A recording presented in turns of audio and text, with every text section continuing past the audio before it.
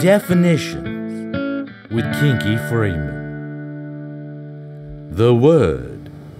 Diaper driving. The definition.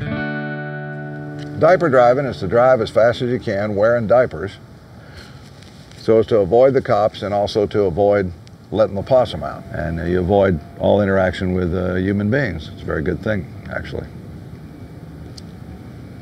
If you can avoid interaction with human beings, you're doing all right. The history. Diaper driving first originated in the 60s, created by apprehensive hippies who were trying to shorten their trips. Use it in a sentence. Yeah, like for instance, you could say, I'm gonna rob a bank and then diaper drive over to Mexico. I'm gonna diaper drive over there and kick your ass.